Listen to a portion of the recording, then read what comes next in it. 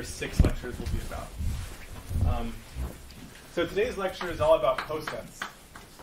And poset stands for partially ordered set. And I'll define what that is later. There's also something called a pre-ordered set, and I kind of don't make much of a distinction between them. But again, I'll say what those are later. The idea of the first lecture, so we want to talk about kind of applications of category theory.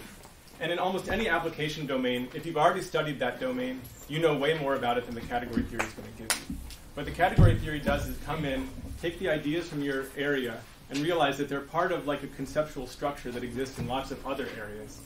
And so it's kind of like if you're an eyeball trying to see really well and someone says, I'm going to wire you to another eyeball, you say, well, is that going to help me see any better? And the answer is no, it doesn't help you see any better if you're the left eye.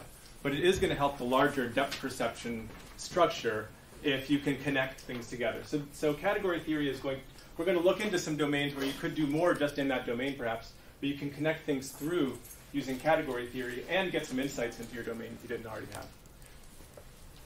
So what we're going to talk about today in terms of our real-world application, as much as it is what we call cascade effects or generative effects. And these are instances where your observations of something misses what happens when your observation of the system misses what happens when you put systems together. So this comes under the name of like cascade, like you have some cascading failures, or in a good way, synergy, right? You have people talk about synergy and no one really knows what it is, but you know it's a good thing. And so what it is you have a group and it's capable of doing something, you have another group that's capable of doing something. You put them together and somehow they're capable of doing more than you expected. And in the same way, so let's try to draw a picture of this.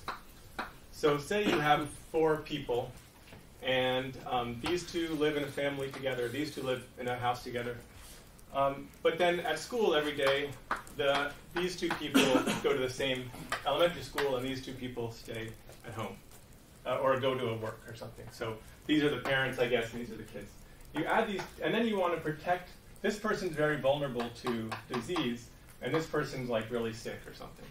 You don't want this person to get sick. Well, does this person get sick from this person here? No. Do they get sick from that person here? No. But when you join these 2 systems together, the 2 kids like bring home the disease, right? That's bad.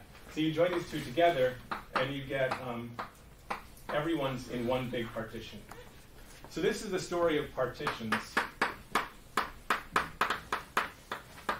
And it's just one example of posets. It's an example of cascading failures or cascading problems. So in each of these, we mark this like chance of infection, false, no chance. Over here, false, no chance. But over here, true, the person gets infected.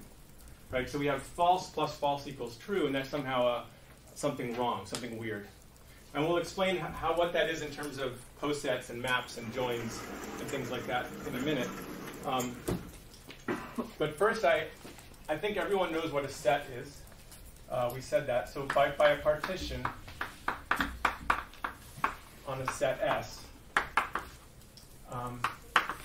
one way to think of it as it's a bunch of sets, a bunch of subsets. Every pair is disjoint whose union is S. Right? So in each of these cases, I drew some subsets whose union was S, but the subsets were disjoint. But this is like kind of a very verbal way of talking about it. A nicer way is it's a surjection from S to P. So, or a surjection, where this is like the set of parts. Surjection means an onto function. So what this is saying is, if you have these 4 things, I could send this one here, and this one here, and this one here, and this one here. Sorry, this diagram's a little messy. But when I do that, and I look at the pre-image of this, meaning everything that maps to it, I get a part. And when I look at the pre-image of this, I get a part. And there's no parts that are empty. And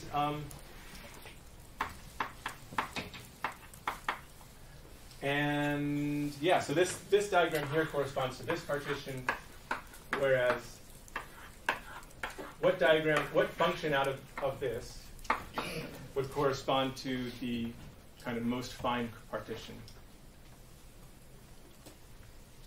What's surjection? So, whoops, this room is really packed. Yeah, the identity. Yeah, and which one would correspond to this one? It's the one that goes to the 1-point set, right? Right. Okay, so surjections out of a set are the same as partitions of that set.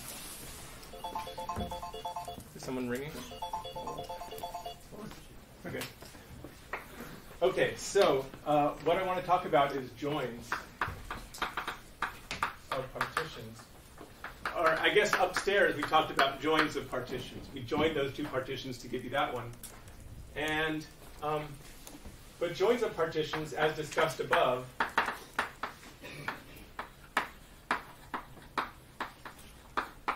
come from a more basic idea, which is order.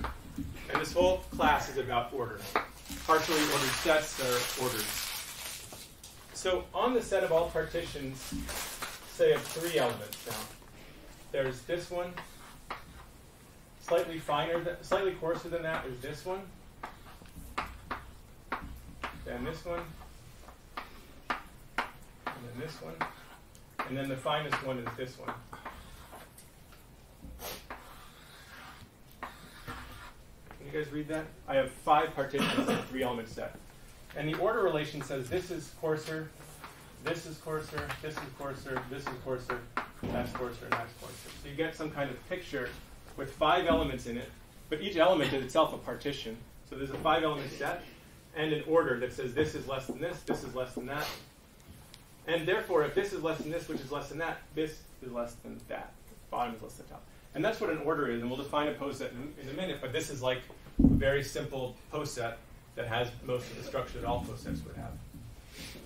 So what I thought I would do is let people talk to their neighbor just for a couple minutes about posets, about what we've learned, anything you want to say about posets, and make sure you understand how you would construct, say, partitions of a 4-element set.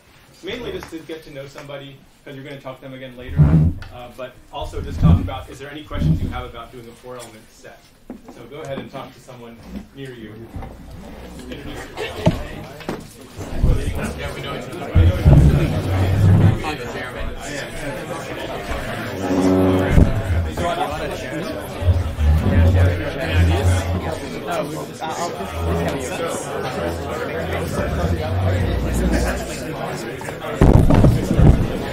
Shift it.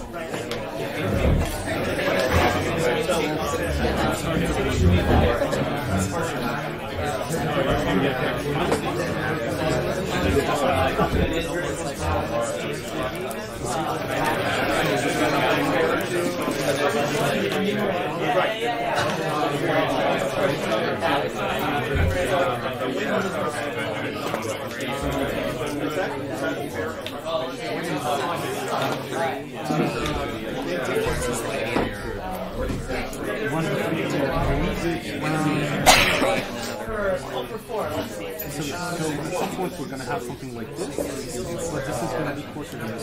So if you're like this, Okay, maybe I'll have 30 more seconds. 30 more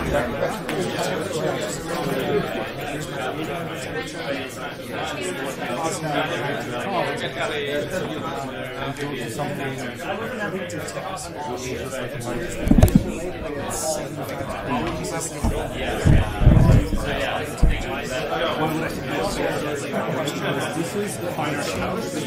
I mean,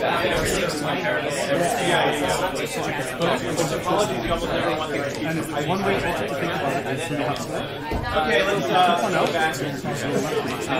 then you get this sort of Grab this chat. So any questions before I keep going? Any group have a question? Yeah. Any questions anywhere? Okay, so I will continue. So the idea of a join then, the join of 2 elements is the smallest element greater than both.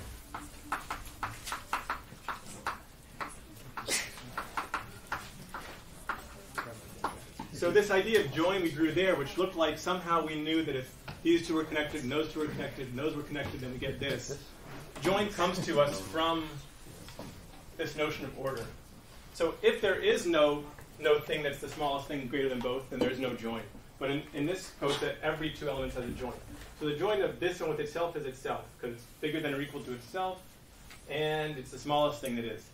And in fact, that'll always be the case. But the join of these two is this one. It's like the max. Whereas the join of these two is going to be this one. It's bigger than both, but nothing else is smaller than that. So join is something you can talk about in any coset. You can ask whether two elements or a whole set of elements has a join. You can also ask whether they have meets. And these will eventually turn into what are called colimits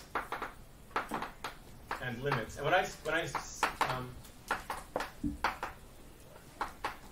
so meet, let me say meet of A and B is the biggest, if one exists, the biggest element greater than both A and B. What? Smallest.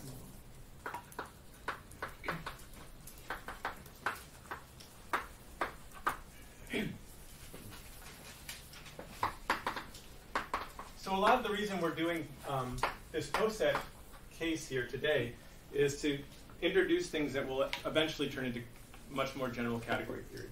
So the join of two elements is the smallest thing bigger than both of them, and the meet of two elements is the largest thing smaller than both of them. But those will turn into what are called colimits and limits in category theory. They will be a special case of colimits and limits, which are kind of like unions and products. So let me define what a coset is, and we'll go from there. So the definition: let S be a set. So you have a set, a coset structure or a partial order on S. Let's call it a pre-order. Is a relation R subset of S times S.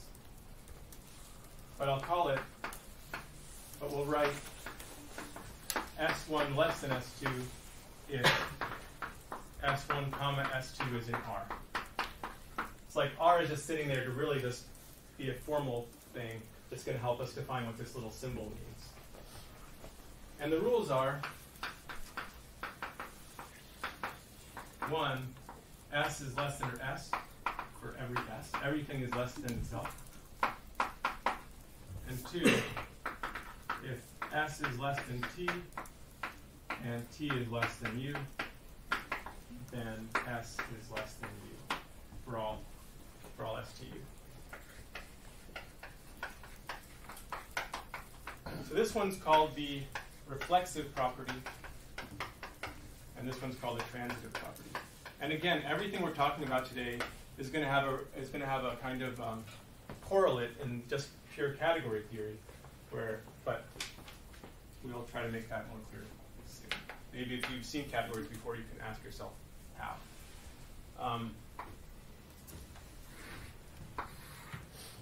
Okay, great. So that's what that is. So let's give some examples. All right. The natural numbers less than is a good example. It's got elements like 0, 1, 2, 3, 4, etc. And the Hasse diagram is called, you draw an arrow from something to something else if one is less than the other. So it's just a linear order. Okay, that's an interesting coset. There's also one where you just turn the order around. But so 0 would be greater than 1, and 1 would be greater than 2 for some reason. You just decide that's what greater than means to you, or less than, and it'll satisfy this problem. Question, David. Yep. Would the Hasse diagram need to include all of the errors between 0 and 2 and 0 and 3? In the Hasse diagram, it's kind of the generating. I'm not sure of the formal definition, but the way I want to draw these is that if there's a path from something to something else, then you say it's less than. Okay. So in this picture over here, there's a path from here to there, and therefore this one's less than Okay. Is there a unique minimum generating Hasse diagram then? No. Okay. No. So any Hasse diagram that you think looks nice is fine with me. So there should be a unique minimum. Unique minimum? I don't know. Maybe the post-it off. I don't know. Maybe it's obvious, but it's not obvious to me right now. Oh yeah, that's the classic like what obvious means in a math class.